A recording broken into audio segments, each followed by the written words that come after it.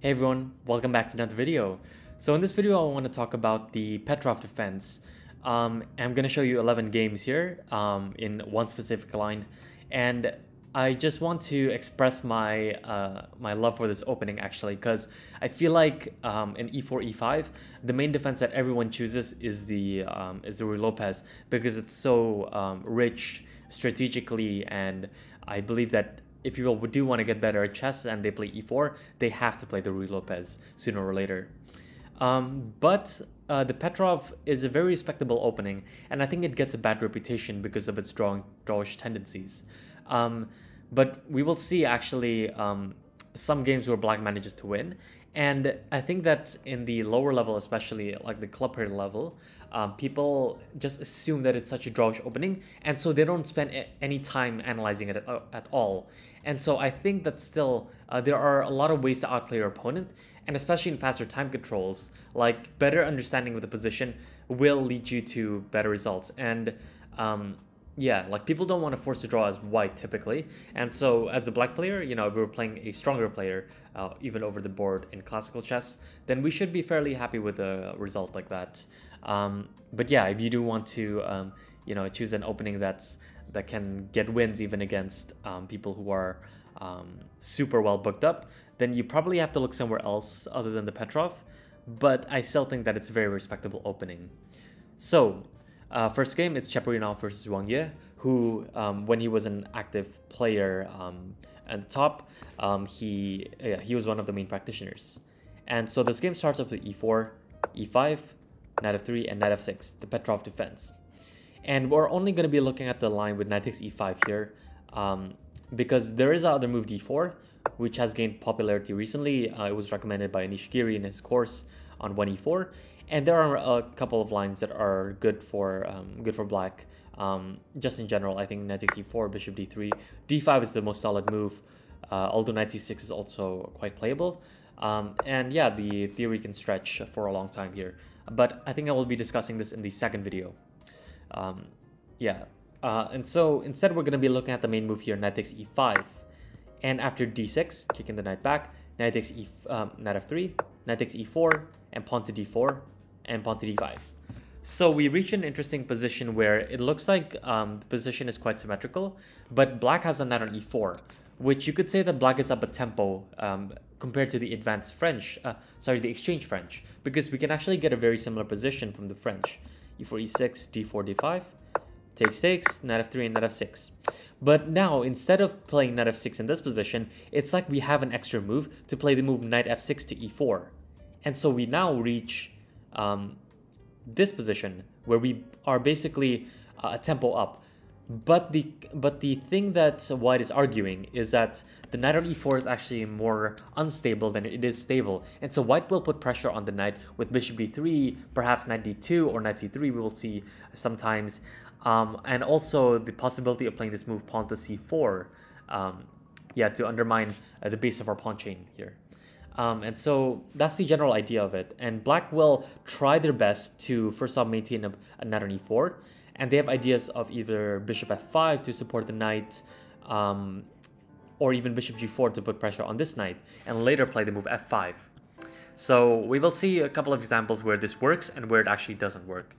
And so in this position, bishop d3 is the main move, putting pressure on the knight. And here, there are a couple of systems that black can go for. I do think that the best move objectively is the move bishop d6, but this has not been the main move historically, and this was the favorite of Caruana in his career when he played the Petrov regularly, and it's very active. It's a very nice system, I believe, with bishop f5 and c6 next. But in this video I'm going to be talking about the move bishop e7, which is a line that I think has more drawish tendencies than bishop d6, but it's still very much playable in the modern era.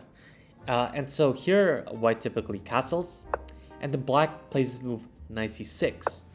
So first off, talking about knight c6 is a strange move because it walks behind the c-pawn, making us unable to play the move pawn to c6, but it controls the center and has the possibility of jumping with knight b4. And so this move knight c6 is very specific to counteract this move pawn to c4.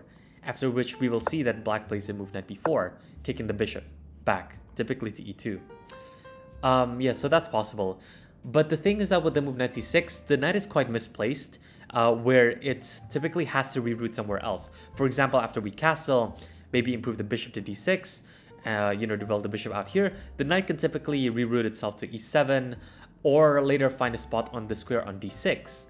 For example, we'll see a game later where the knight can actually go to e7, c8, and the d6, where it's actually much better placed there to control the center. Because on c6, it's actually being dominated by, first off, this pawn on d4, and also this knight potentially coming to e5.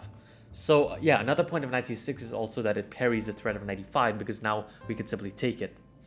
But the issue is that if we keep our knight on c6, then it does control the knight on f3. But it's not doing anything other than that. So yeah, it is kind of a concession in a way. But yes, that's some of these strategic points of knight c6. And so in this game, we will see the move knight c3, which I think is very common in the lower levels and people playing blitz, because what they want to do is that they want to double their c-pawns and get some active diagonals for their bishops. And also at some point play the move c4 to undermine this pawn, and even use the open b file to put some pressure. But here, black will play the move bishop g4. So it's important to play it now before white is able to play the move h3. So yeah, for example, if we take on c3 and then play castles, then h3 is very annoying, since now we don't have a good place for our bishop on c8. So now bishop g4 is important. Rook e1, castles, very natural. Rook b1, and now we're kind of forced to play the move rook b8. We're not ready to play b6 yet because of our unstable knight on c6. And so rook b8, which, it misplaces the rook, but the rook wasn't doing anything on a8 either, so it doesn't really matter that much. And now bishop f4. So now in this position, I believe that the bishop is very active on this diagonal, but we have a very typical idea here of actually exchanging the bishop with a move like bishop d6. Now this was not played in this game, but I just want to show you the way to kind of equalize, is that after we exchange off the bishops, queen takes d6, white can either kick the bishop back with h3 or play this move rook e3, which is the most common move.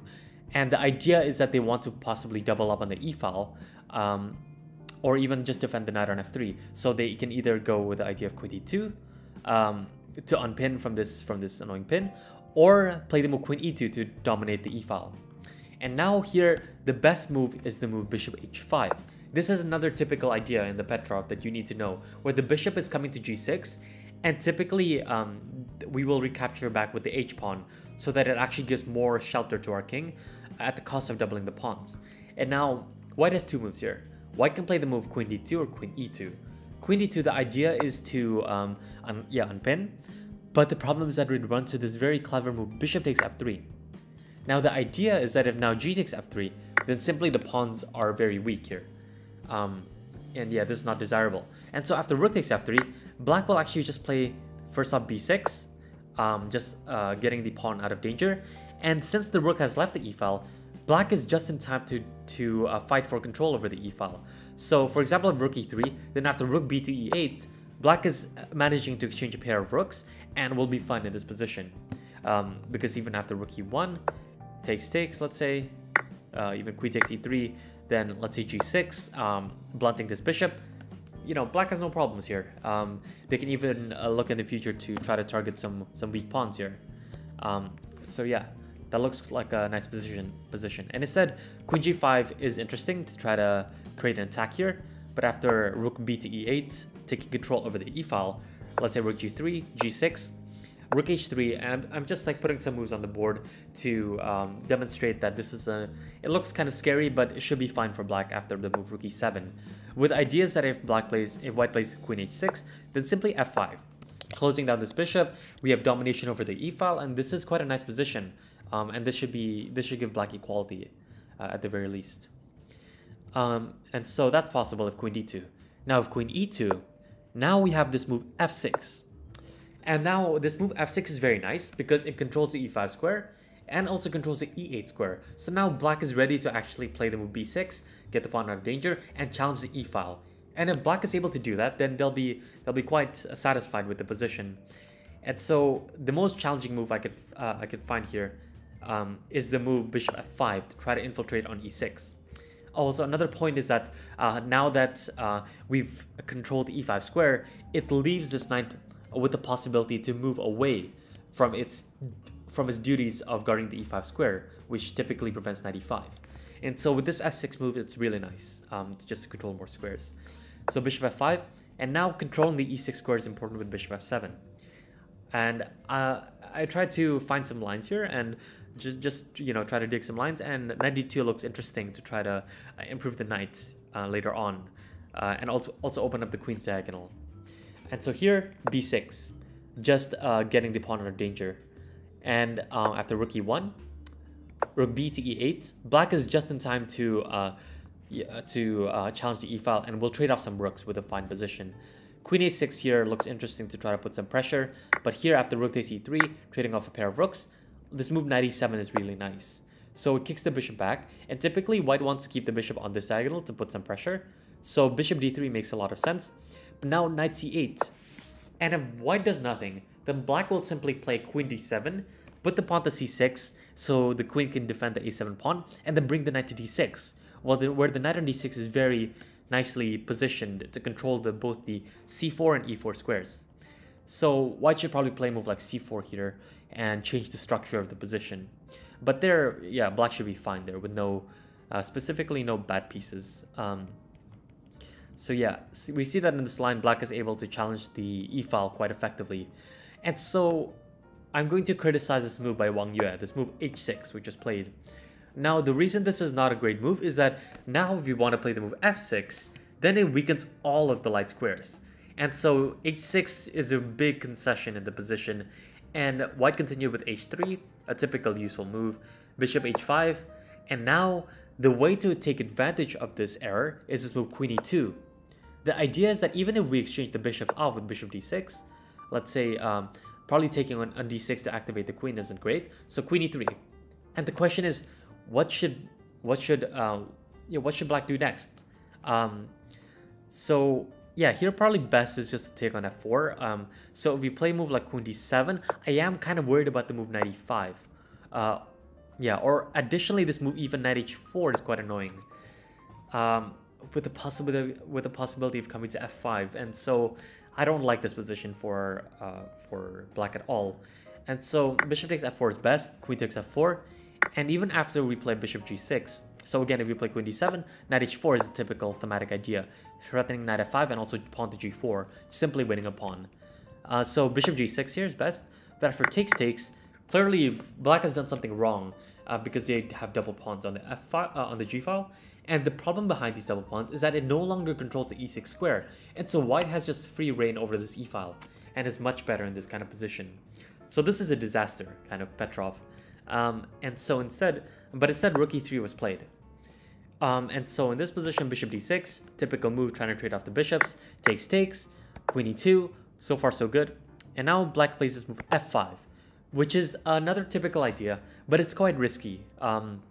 So yeah, in this specific position, it's not great, but black needs to fight for counterplay somehow. Otherwise, they're just going to be much worse in a position with no counterplay. So here rook e6 was played, bishop takes f3. Now this forces g takes f3 because the rook is hanging. So after g f3, queen a3. So this is black's idea to try to target some of the weak pawns.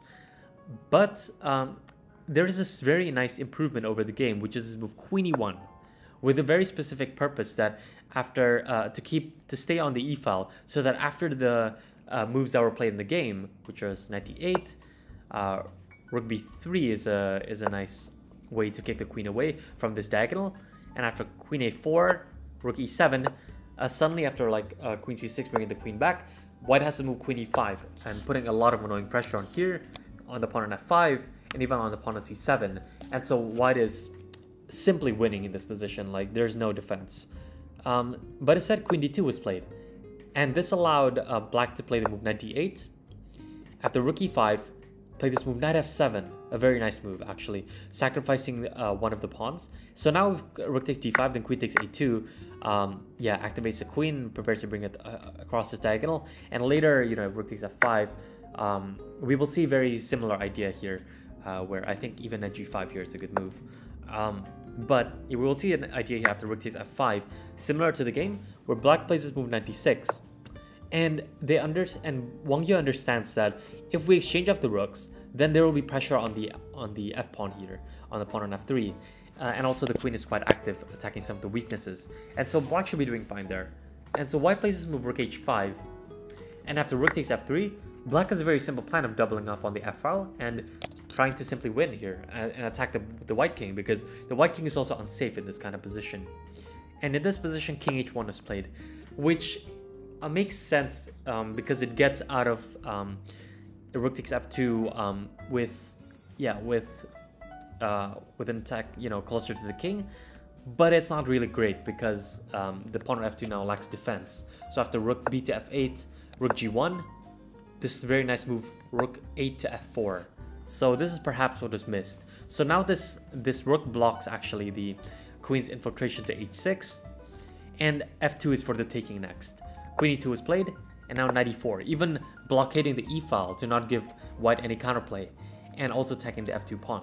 After bishop e4, d e4, queen c4 was played, but after king h7, surprisingly after queen e6, black has this very nice move queen f8, and a defense against all of the critical squares. And so even after queen g6, king h8, simply the white king is actually more in danger than the black king. And after rook e5, black played a very nice move here. Rook takes h3 first off, taking a pawn. And after king g2, rook takes e3, not caring about the threat of rook e8, because it will simply lose to a checkmate in 2 moves with rook h3 next. And so instead, rook f1 was played. But after rook c6, attacking the queen, queen h5, and king h7, there are no more threats in the position. Rook g6 is coming next, and this is simply a lost position for white. So they resigned. So this kind of shows how you know, how interesting the position can get and how wild the position can get if you know, if white plays this lesser known sideline of doubling the c pawns and getting this kind of position. But there are a lot of improvements we can learn from this game. So yeah, the next game is the game Michael Adams versus Jan Smits. Yeah, going back here, e4, e5, knight f3, knight f6, knight takes e5. Oh, and just as a side note, starting from the next 3 games, yeah, from the second, third, and fourth game, it's going to show a lot of tactical lines, which are the most critical lines in this bishop e7 Petrov. And so, besides these 3 most critical forcing lines, there are not a lot of other forcing variations, so that's quite a nice thing to know. But yeah, these are quite big branches, and so it's very important to remember them. So again, pawn to d6, knight f3, knight takes e4, d4, and pawn to d5. And so bishop d3, knight c6. And so knight c6 or bishop e7 are interchangeable. They don't really change the position much. But I do prefer the move bishop e7 just because it stays flexible with the knight on b8. Since at some point, you know, if white plays a move like knight bd2, it doesn't really make much sense to play the move, you know, to bring the knight to c6 here, as I think it would just simply be misplaced. Though it's quite playable, and we'll see a line very similar to that actually later. But yeah, simply knight c6 here, castles bishop e7, reaches the same position before. And in this game, we will see the move c4. And after our typical idea of playing knight b4, white has a couple of moves here. White can either retreat with the bishop on e2, which makes the most sense, or play this move c takes d5. And here we will simply take the bishop, knight takes d3, queen d3, and queen takes d5. So now, after rook e1, white is arguing that their lead in development, our king in the center, and this unstable knight on e4 might be a potential target for white's pieces. And so here bishop f5 was played, supporting the knight. And now knight e5. And this becomes very forcing, actually. So we will see a game later where knight c3 was played, but here knight e5. And now the idea is that they're actually taking away this g6 square from the bishop, so that now potentially a move like g4 can come. So here, it's important to castle long to put some pressure on the d-pawn, and our king is quite safe on c8 here. So g4 is possible, but we will look at that, I think, some moves later. Actually, no, g4 here, I think it fails to queen takes e5, since the queen on d3 is hanging. So yeah, queen f3 is the main move here. And now, yeah, it attacks the bishop, and we can't retreat the bishop to g6 because it will simply be taken and the knight on e4 will hang. So now g6. And now white wants to undermine the knight further and plays the move g4. Now this line is very questionable, to be fair. And after black's next move, bishop e4, black should already have a big advantage here. It doesn't look that way immediately, but we will see after the complications. Rook e2, getting the rook out of danger. And there is this very nice improvement over the game, which goes rook h to g8, saying that now if you take on f5, I will simply open up the g-file, and after king h1, this brilliant move, queen takes e5. Now, okay, d4 is hanging, you know, the pawn, and if you take here, you'll simply get checkmated on the back rank. So that's a nice line. But instead, if they play the move bishop f4, the complications after f6 really favor black. So first off, we're attacking this knight, and we have some typical threats here. For example, I think if the knight retreats to d3, I'm not sure if this move is good or not, but this looks like a very typical tactic, knight c3, where the queen is hanging, and if you take here, knight takes e2, king f1, rook takes d5. Yeah, in this kind of position, you're just simply up in exchange. We will see this tactic later on in this game. And so if g takes f5 here, then now f e5. And it's very funny because the knight is hanging, but if you take here, then we will simply play g f5 with a discovered check and winning the queen. So f6 is better, try to close down the position, but now we take on f4. After rook takes e4, queen g5 check, we will pick up the f6 pawn, and here after queen g5, black is simply up in development and has moves like rook g to f8 next to try to exchange off the rooks and activate the rook as well. And, you know, there are so many weaknesses in white's position. Even the back rank is weak, and white is struggling here, to say the least. So that's one move. But instead, bishop takes g4 was played, which is also a good move. And it's after knight takes g4, black plays this beautiful move, knight c3. After queen d5, knight takes e2, we'll actually win an exchange here. But at the very end of the day, we have a rook for two minor pieces.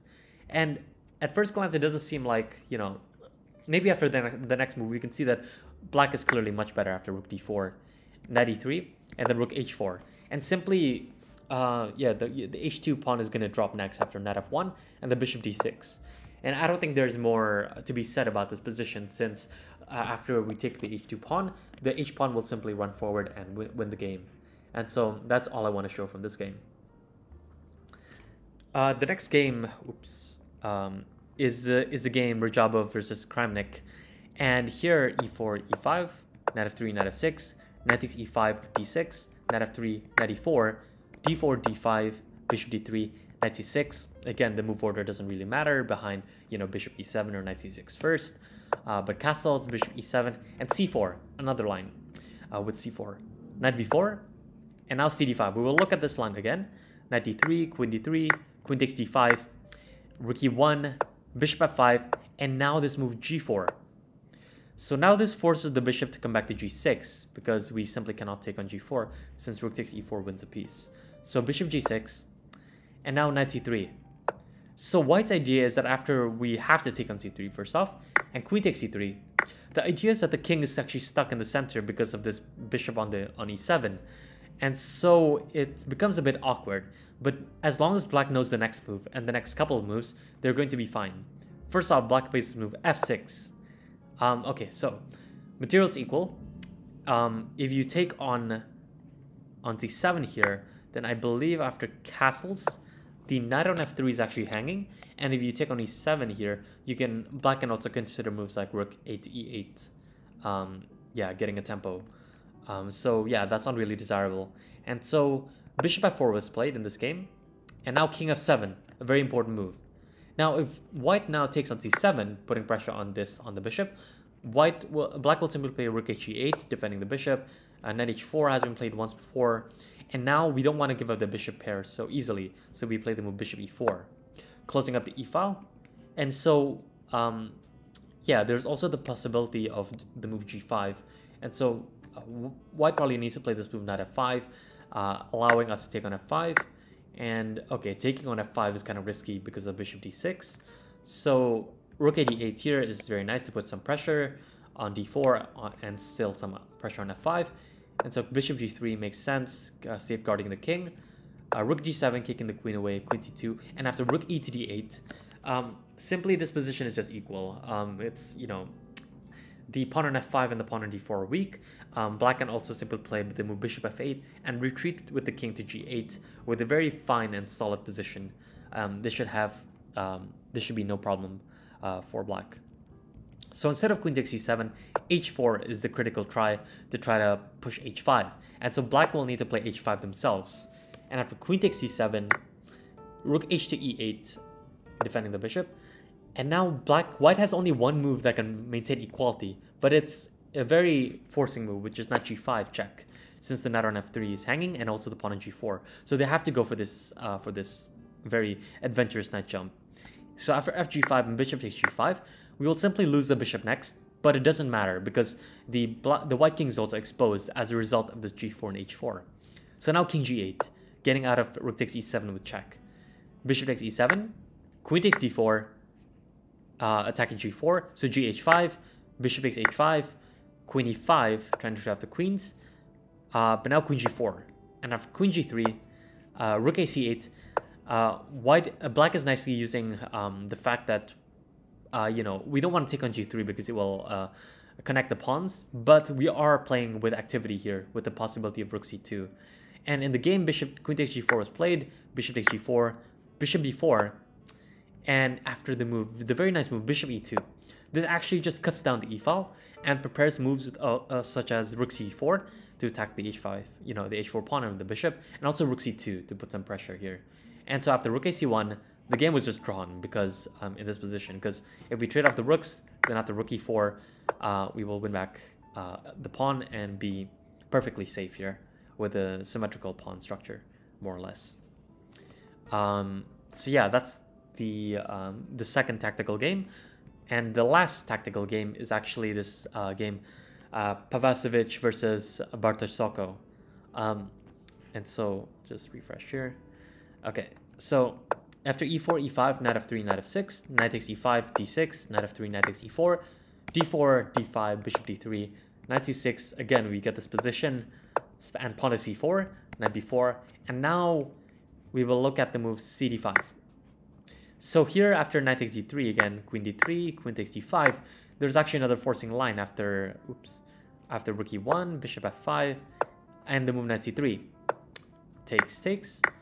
And now black has a very nice move here, which is the reason why perhaps g4 was played in the previous game, is to avoid this move bishop e6, which now covers up the e-file and prepares to just simply castle.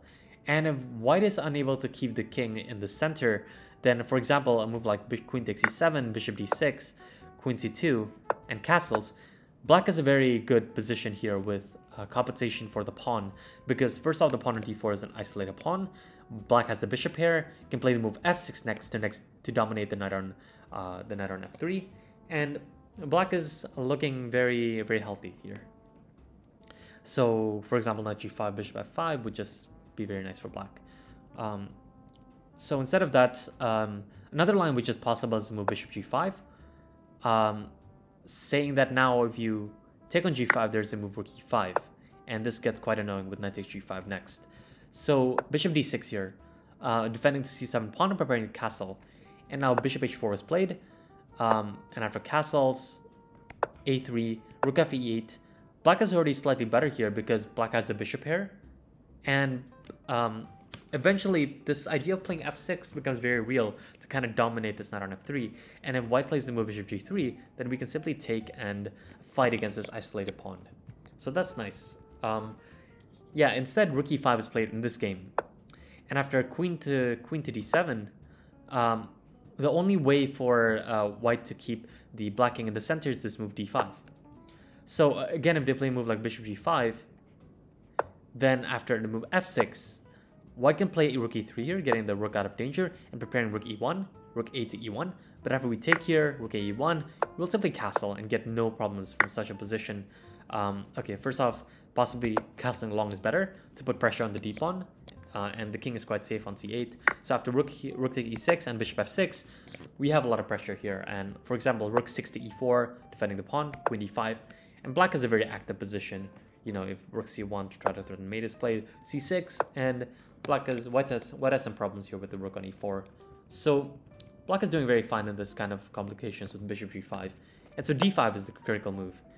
And okay, we need to take the pawn, bishop d5, and now rook takes e7, a very nice sacrifice here. So there are a couple other moves here. It's a very interesting game and position here, because white can play the move bishop g5 here, preparing rook a to e1, and after f6, rook a to e1, rook a to e1, sacrificing the full rook. But after fe5 and knight e5, there will actually be a lot of pressure on this bishop because of the rook also. And so here, queen e6, pinning the knight. But now bishop takes e7, queen e7, and knight g6 will actually win the queen. But after the sequence, it turns out that black is a material. But luckily for white, they're able to force a perpetual check with queen e5. Queen e5, bishop e6, queen g7, leading to a draw. Otherwise, they're just going to be down a piece for no good reason. So bishop g5 is possible. And this move, bishop h6, is a very surprising move that if you're unaware of it, you might just get very scared. But here, okay, we castled and bishop takes g7 is a serious problem because of this queen putting pressure on the diagonal. So here, long castles is best, getting the king out of danger. But also now, if they take on g7, at some point, black will be able to take advantage of the g-file. And now, first off, it's important to play rook h8. So here, yeah, it just puts pressure on the e-file, prepares to challenge the rook potentially. And in the game that has been played in the past, rook a to e1 has been played. But after f6, kicking the rook away, rook 5 to e3, and bishop takes f3. Surprisingly, yeah, black is actually a better position here. After, if they play gf3, which is a better move, then rook g8, attacking the bishop and pinning it. Rook e7 takes on g7, takes, and king f1, and after queen h6, the white king is simply unsafe here. And due to the double pawns, weak pawn in h2, black is simply better. So instead, if rook takes f3, then this is even worse, because after the move bishop b4, white is lost. And at first glance, you're like, what is this move? But it all has to do with the back rank. After queen takes b4, because of the skewer, this is forced, black has the beautiful queen a4. And now this controls the d1 square, attacks the queen, and simply this one loses to rook takes e1. And so white is forced to play the move queen c3, but after takes on e1, queen e1, and rook d1, white is simply lost, because they're gonna just have a rook and a bishop for the queen, which is not enough. So that's a very nice line as well. And so instead, the move h3 is actually an improvement over rook a to e1. But after bishop c6, gaining control over the d-file, rook e3 makes sense. Bishop d6, improving the bishop. And the move knight e5 here kind of attacks the bishop, so we're kind of forced to give back the bishop pair. And so this is kind of the line that kind of equalizes for white. But you know, after rook g8, black has some pressure here with unpleasant pressure on g2. So white probably needs to try to neutralize it. But queen d5, and for example f3 and rook g to e8, and black is already fighting for advantage here because of the misplaced pieces. The bishop on e5 is going to be kicked away, and black is doing very well here. So it's a very, it looks like white was active for the first 15 moves of the game, but suddenly black took over there. So instead, rook takes e7 is actually the critical line, and after queen takes e7, bishop g5, white wants to play the move rook e1 really quickly, and after f6, rook e1, black is forced to play the move bishop e6. And kind of block the e-file. And so if they play a move like bishop f4, which is very passive, simply after c5, it controls the d4 square, preventing knight d4, and black is simply up an exchange and a pawn. So this is winning. So instead, they have to play the move knight d4, attacking this guy, and we need to get our king out of danger, so castles long is the way to go.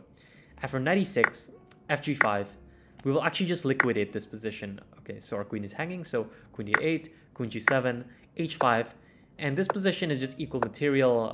Rook e6 was played, rook e8. After the exchange here, okay, queen takes g5 was played, but we can win the f2 pawn, and this position is just equal. Eventually the game ended up in a draw with queen d5, and you know, nothing to play for really here. So a draw was agreed here. I mean, yeah, it's just a threefold repetition. So yeah, another very tactical game that just leads to equality here. So yeah, the next game is going to be very strategic in nature. The next couple of games. So e4, e5, knight f3, knight f6, knight takes e5, d6, knight f3. So we'll just get the same exact position as before. Castles, bishop e7, c4, knight b4. And now the move bishop e2, which is more strategic. And now we will simply get our king out of danger with castles. And here, if white plays a move like knight c3, then we have this very typical move. So we don't want to take on c3 and get our knight kicked back, right? So we play the move bishop f5, very typical in this variation. And so after a3, now we don't want to retreat the knight since our pawn on d5 hangs. So now we're forced to take on c3, we retreat with the knight to c6, rook e1, rook e8, mirroring what white is doing. And if cd5, queen d5 and bishop f4, this looks like a very fine position after rook ac8, with ideas of possibly knight e5, you know, b6, bishop d6 at some point. But it's very important that if you want to go for this knight e5 move to control some of the light squares on the queen side, that we don't walk into knight e5. So we want to keep this knight on e5 until we're able to play a move like bishop d6 to further control the e5 square and trade off some pieces. So that's very important. Instead of bishop f4 immediately, then after d takes c4, bishop takes c4, and bishop d6, we can take here, and this becomes a very equal position. Yeah, knight g5, bishop g6 looks completely fine for black. So yeah, that's a possible line. But instead of a3 here, kicking the knight back immediately, knight c6, cd5, queen d5, and knight c3. So white is arguing that they will get this kind of hanging pawn structure after this sequence, but they have the possibility of maybe pushing the pawn to c4 at some time later. And now bishop f5. The bishop is best on this diagonal, and it's very nice since this bishop is actually on e2 and not on d3 that we're able to play this move. And now bishop e3. Yeah, probably not best. Bishop f4, rook e1 are probably better, but bishop e3 was played. And now knight e5, taking control of some of the light squares. Rook e1, and now b6, getting the pawn out of danger. And now white, seeing their mistake, they play bishop f4. And I really like this sequence that black played, which is the move rook 8 to d8. So it might look very natural to play the move bishop d6, but this is exactly not what we should do, because this rook on a8 is actually very loose on this diagonal, and so white has the very nice move knight h4, preparing bishop f3. And since the bishop is not on e7, this move knight h4 is possible. And so after rook 8 to e8, knight f5, bishop f4. Okay, since we don't want to give up the bishop pair, we're going to end up with this sequence. But after bishop d3, white has simply a great knight on f5 here, just anchored into the position. So I don't love the position for black. Instead, rook a d8 is better. And the point is that bishop takes c7 walks into rook d to c8, putting pressure on the c file and the c4 pawn.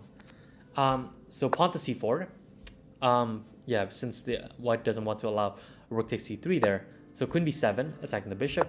Bishop g3, knight takes c4, knight h4 is played, and now after bishop takes h4, giving up this bishop is important so that so that the f5 square is not a potential outpost for the white knight.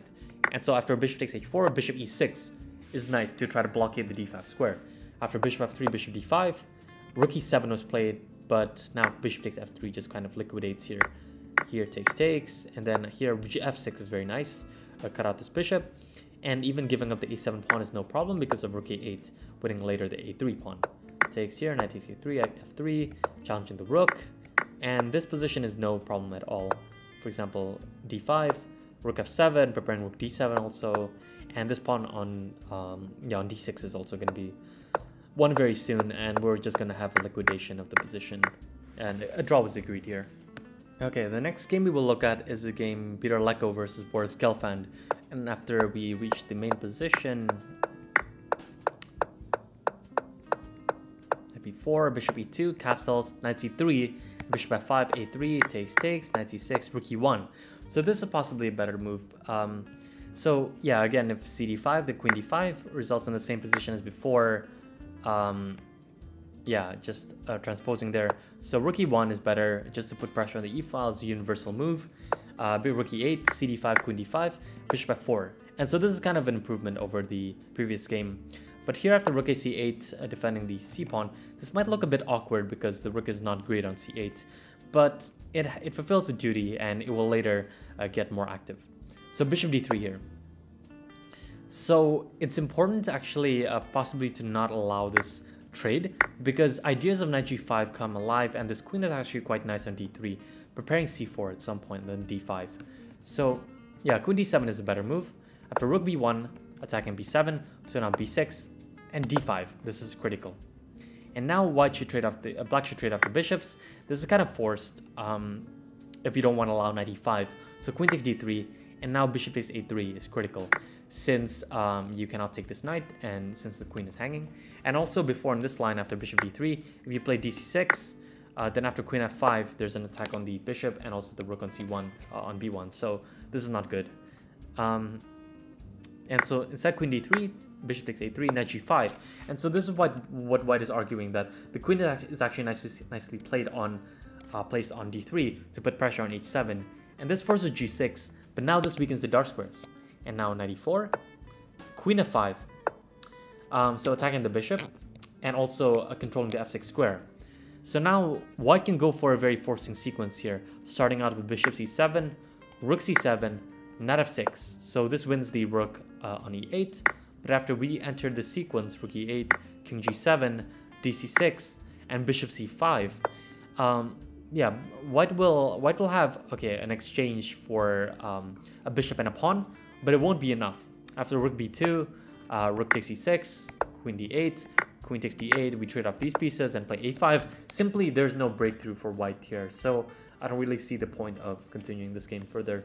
Potentially a4, a3 is also an idea, you know, if the rook leaves the d file, then rook d6, and I can see black, you know, getting a lot of activity for their pieces here. So yeah, this game is quite a nice illustration of the exchange sacrifice with such a solid position resulting from it.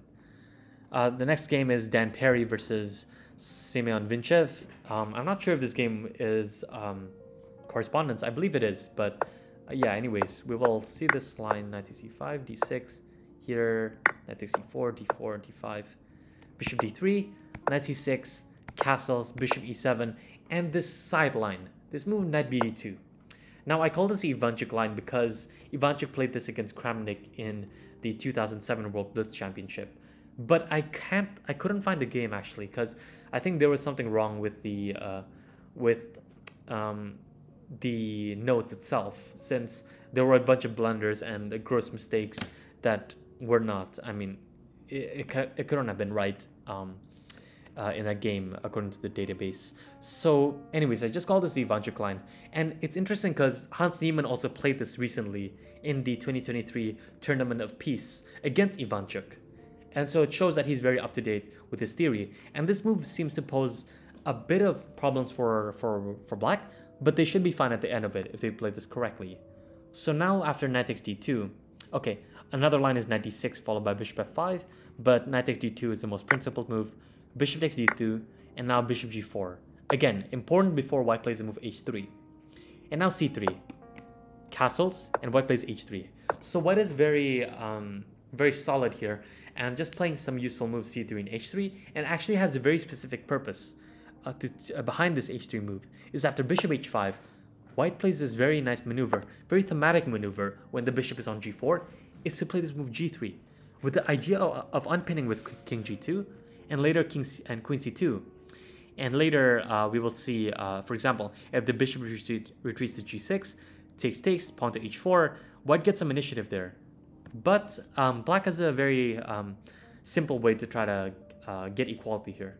After queen d7, very logical to attack h3. Queen also belongs on d7 here, connecting the rooks.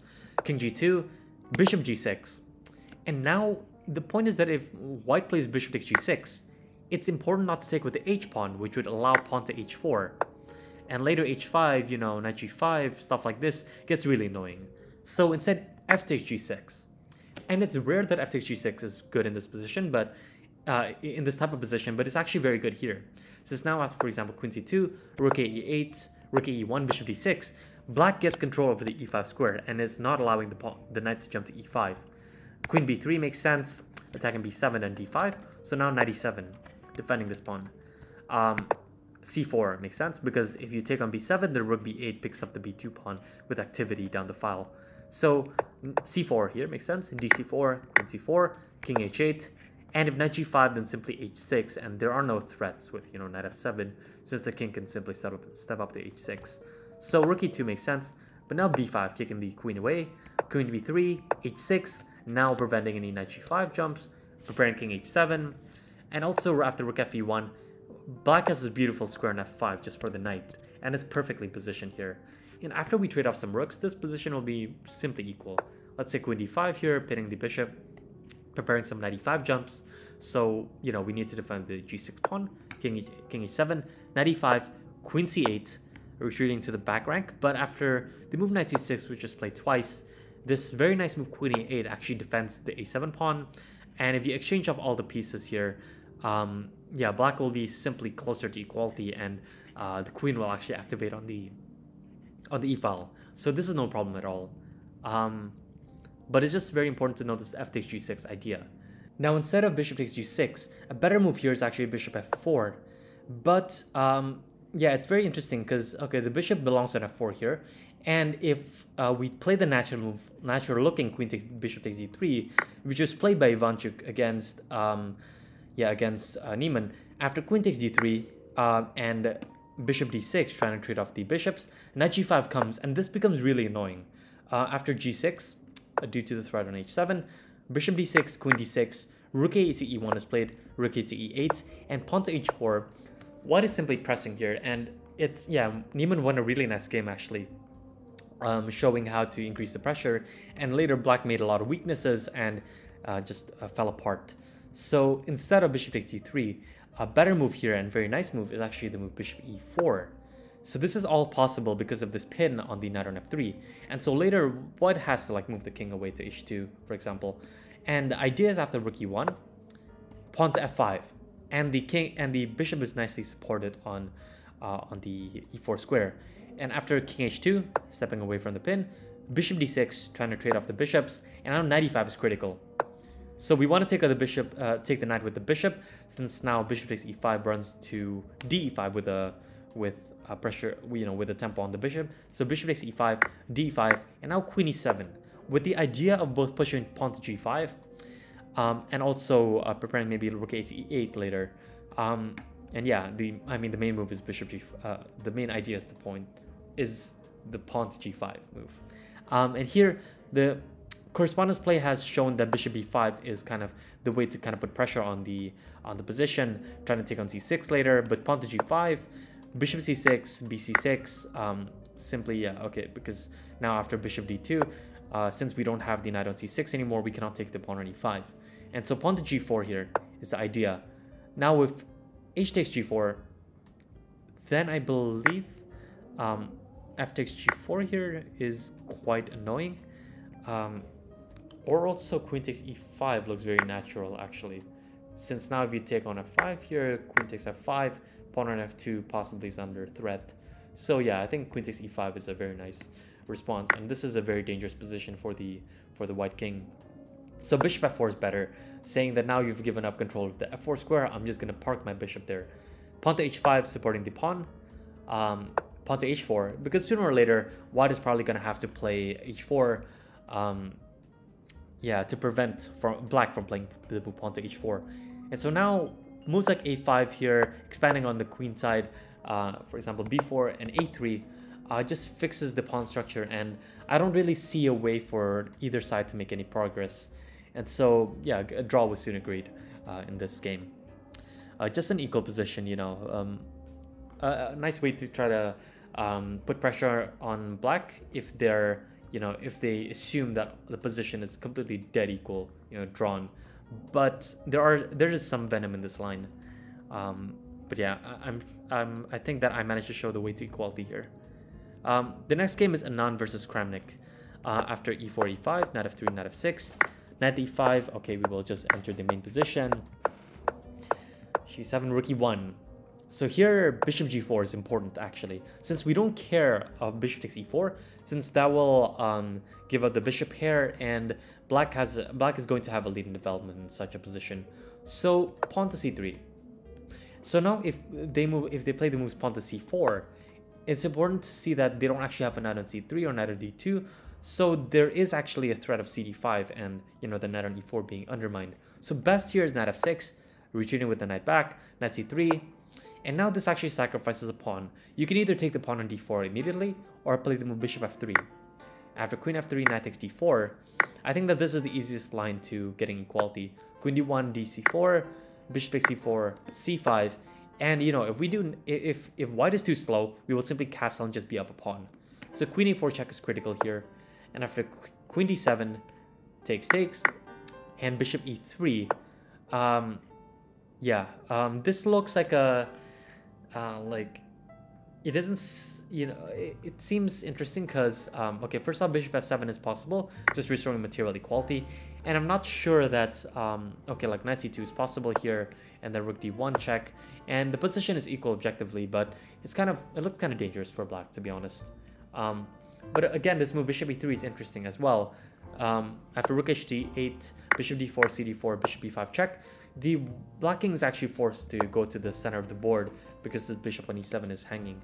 And after rook d1 and king c5, we will actually get a draw by repetition here. So now if we take on e7, then after gc3, white is in a load of trouble here.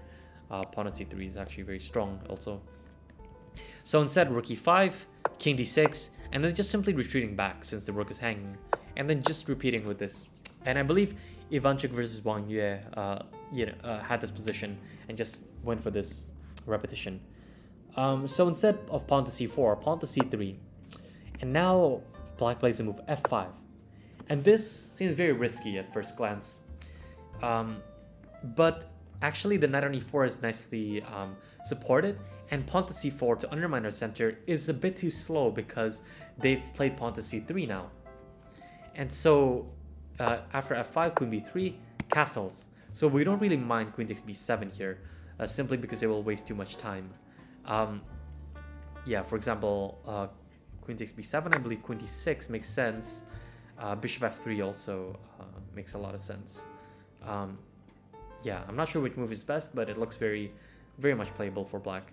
Instead, knight bd2 was played, and after knight a5, queen a4, knight c6, this can very easily repeat, and this is possibly why the Petrov has such a drawish reputation. There's so many draws possible.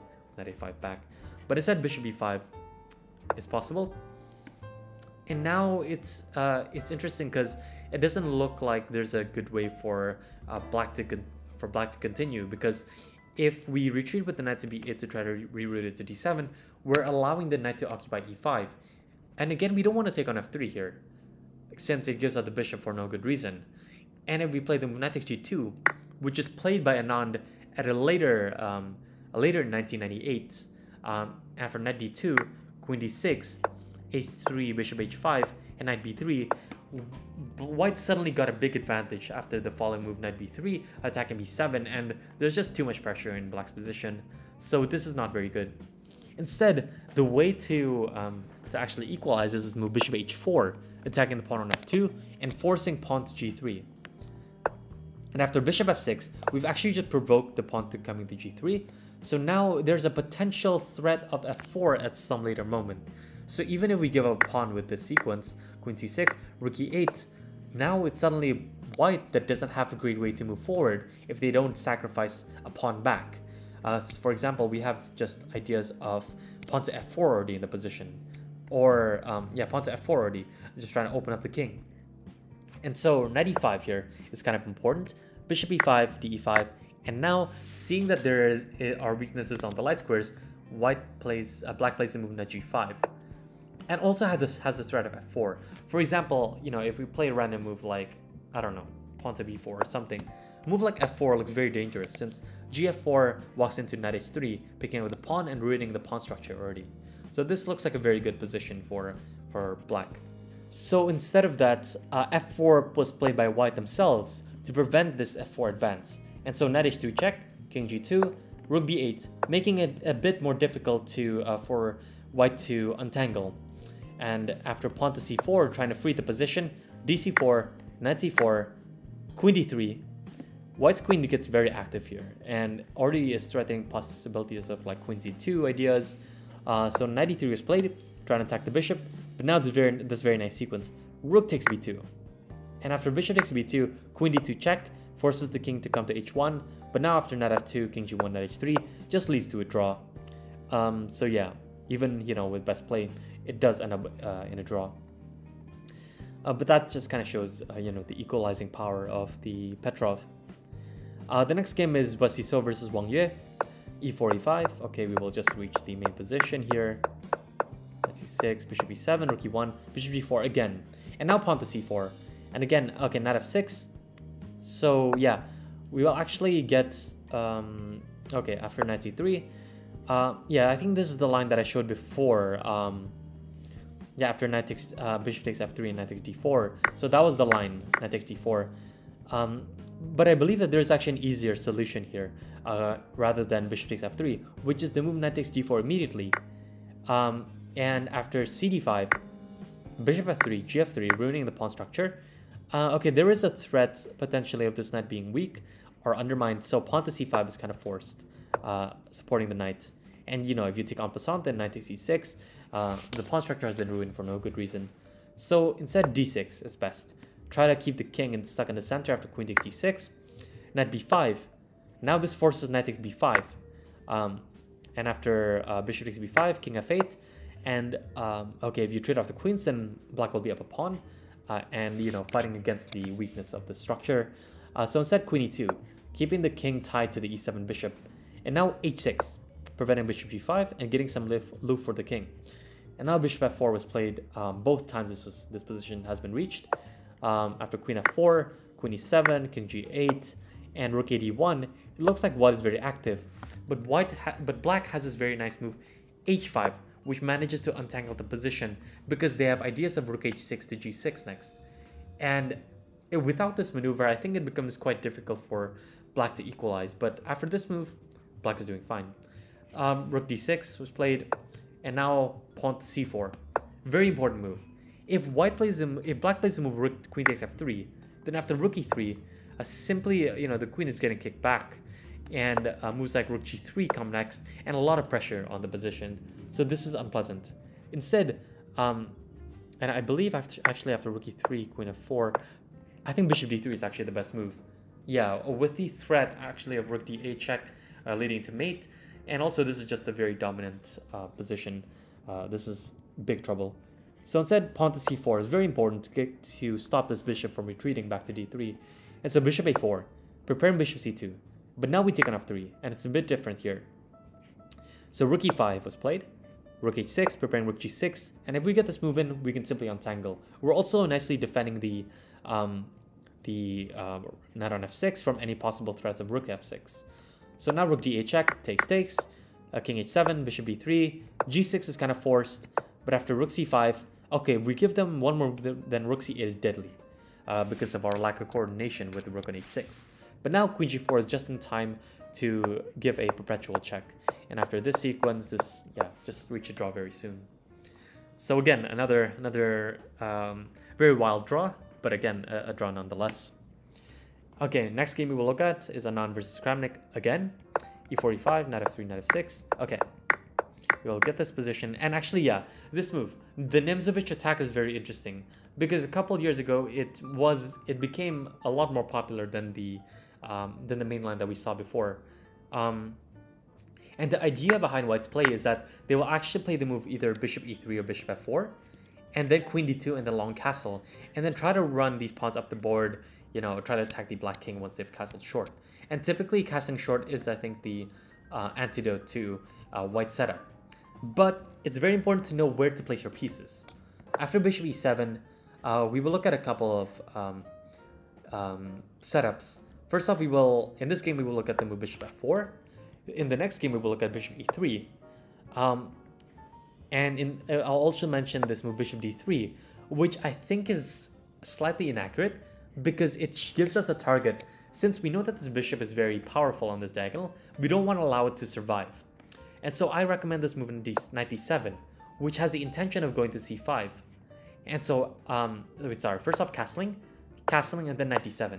So, okay, first off, castling short is probably not right, but the general idea is that black wants to play the knight to d7 so it can prepare knight c5. And even if, let's see, bishop e3 and knight c5 comes, if you retreat, then this is a big win strategically for the black pieces. And if you go bishop c4, after bishop e6, black is managing to trade off a pair of bishops with a completely fine position.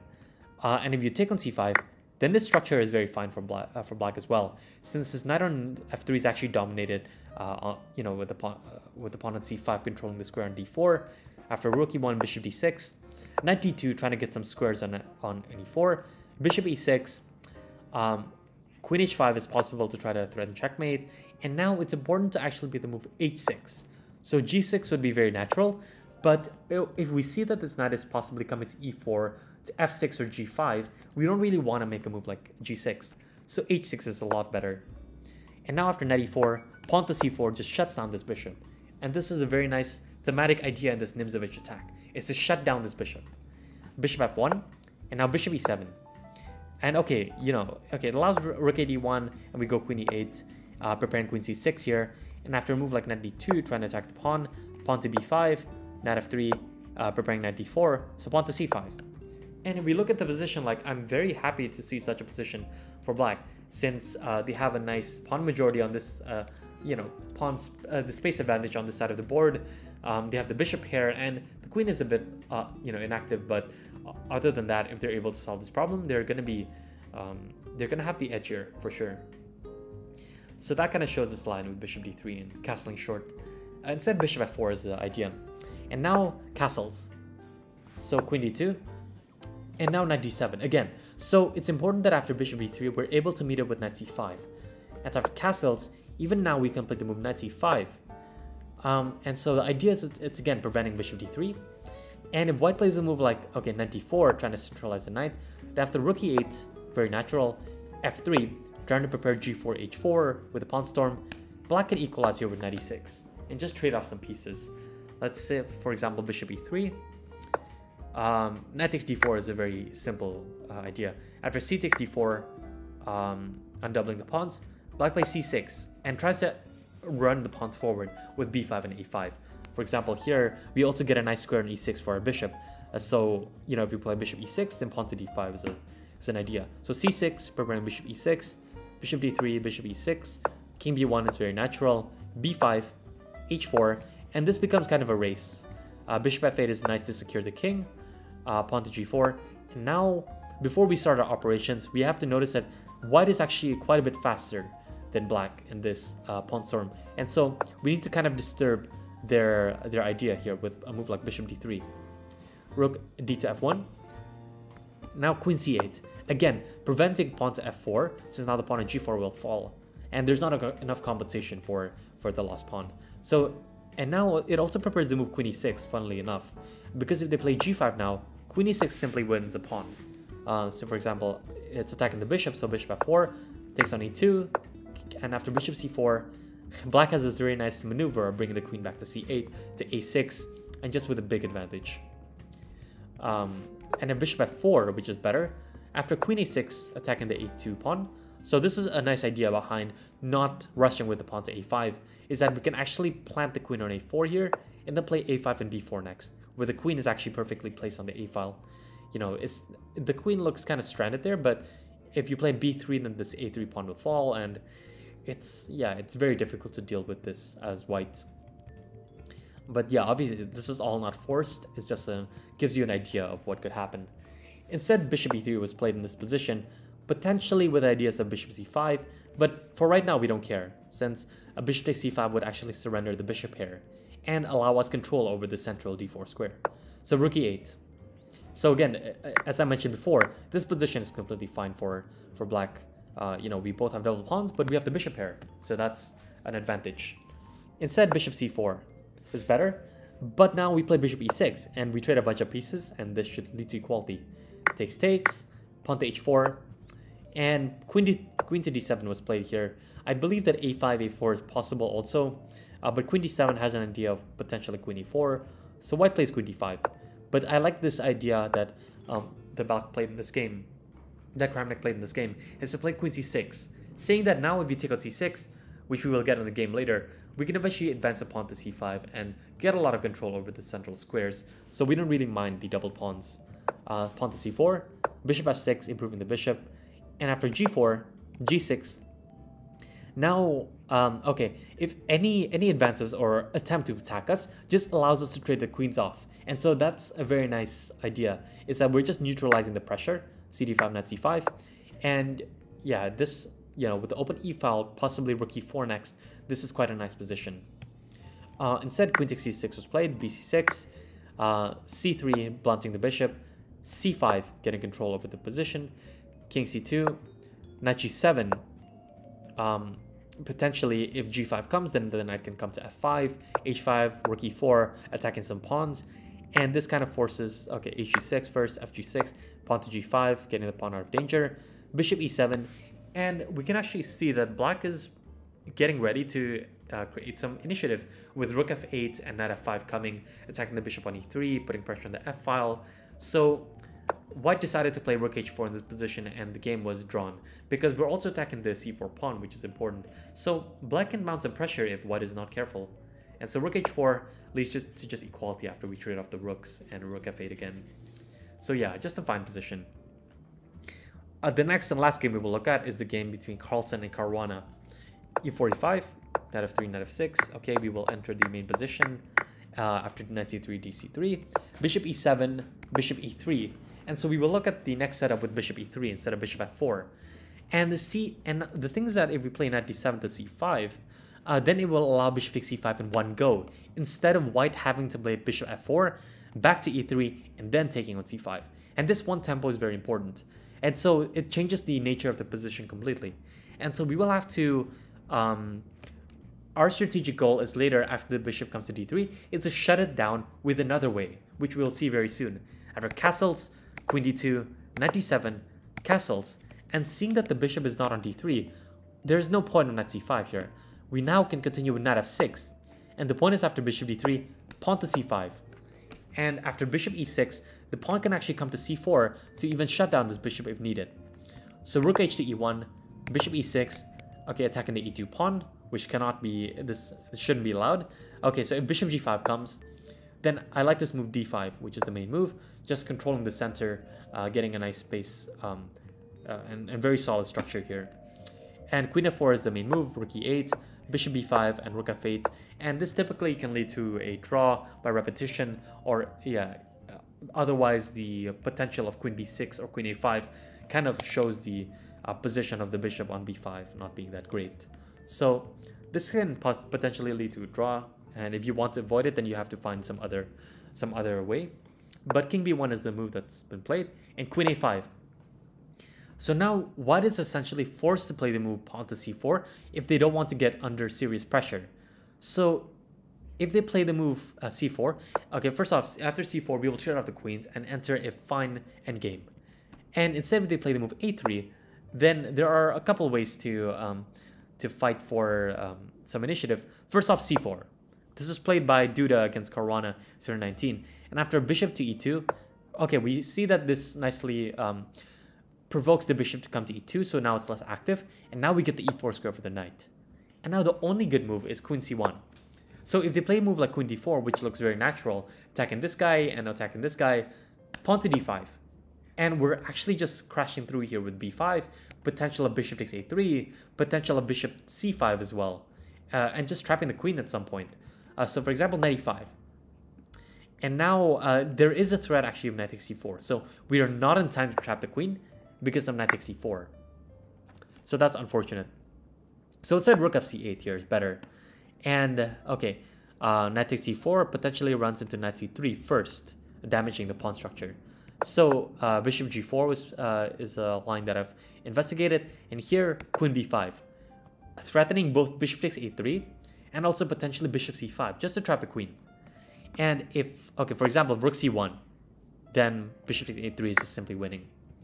And if bishop c1, And now bishop c5, and white is in serious trouble. The white queen is just simply trapped, and black is winning. So the very nice line showing that queen d4 is actually not playable. Instead, queen c1, and now pawn to d5, opening up the bishop. Bishop d4, and now there are a couple of ways to continue. There is the move queen b5, preparing a5, followed by queen coming back to a6, and then b5, b4. That's one idea. Another idea is this move b5, so that now after knight d2, challenging the knight, we don't want to exchange off pieces and let white off the hook. Knight f6, knight f1, preparing knight e3 to put pressure on the d5 pawn. Queen c7, freeing the a pawn to move forward. f4, a5, g4 for example, and now b4. And okay, the line can continue on. You can check the BGN in the link down below just to see how this line can continue, but a crazy piece sacrifice can ensue, and yeah, okay, this piece should not be taken, b3 and then bishop d7. Yeah, so I like black's position here because black has the initiative here. Black's pieces are actually better, and white king is more exposed here. Even though this position should lead to equality, like I do like black's chances here, especially in a practical game. For example, right now, white's pieces aren't great. The bishop on f3, the bishop on e2, and the knight on f1 aren't amazing. Black is soon to take control of the b file, and yeah, you can check the PGN down below to see how this variation can continue. But I do like black's chances in such a game. So instead of these complications after pawn to a3, pawn to c4 prevents black from playing pawn to c4 themselves, keeps the bishop on d3, and the big but is that it allows the queen exchange. So after bishop d2, important is to stop knight g5. So h6, knight h4, now trying to get some new squares for the knight. Potentially knight g6 also is an idea, since this bishop on e6 is under pressure. So rook f e8, knight g6. So white is trying to win some sort of something to play for. So in this position, they're trying to play for the bishop pair advantage. But black has a very strong move, knight g4, which I think just equalizes immediately. After knight e7, so the point is that it attacks f2, and even if you kick it away with f3, then after knight f2, we're able to win back the bishop pair. So knight e7, rook e7, rook e2, defending f2. And now knight e5. Another point of knight g4 is to potentially attack this bishop and also the pawn on c4. So bishop f4, knight d3, rook d7. Okay, and so we're going to lose this pawn and this pawn potentially. But after rook takes d6, rook d6, bishop d6, and rook d8, they can't take the pawn on c5 immediately because of the back rank mate. So rook d2 is forced, and now bishop c4. And after king to c1, defending the rook, pawn to b6. And I just want to show this endgame after bishop f4. In the game, rook takes d2 was played, and it got a bit messy because after king d2, these pawns on the queen side are on dark squares and are on the same color as this bishop. And so eventually, white is able to win one of the pawns, but they will reach a 3-on-2 on the queen side here, which is a draw theoretically. So yeah, that's possible. But instead, an improvement is actually rook e8. Just keeping control over the back rank, preventing bishop e8, and this position is simply equal. There's nothing to play for. b3, bishop f1, g3, g5, kicking the bishop away, bishop e3, rook e6, and now even if the rook gets active to d7, after pawn to a5, there are no breaks in the position that can give white an advantage. Like for example, h4, takes, trying to create an imbalance, but king g7, king d2, bishop h3.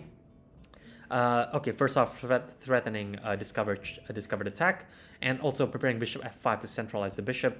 And so rook d5 makes sense, but now bishop g2 is attacking the bishop, and I can very well see this repetition happening. Otherwise, there is really no way to go forward.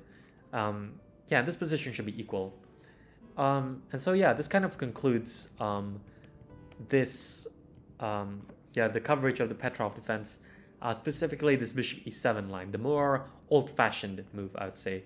And if you want a more fighting approach, I do recommend looking at the move bishop d6 instead, and looking at a lot of Caruana's games. And also Nepomniachtchi has also picked it up recently for his World Championship match, and also candidates. So yeah, I hope you enjoyed this video, this very long video. If you have any questions or additions that I missed, like a specific line that I missed, then please comment those down below. And yeah, thank you so much for watching. I'll see you next time. Bye.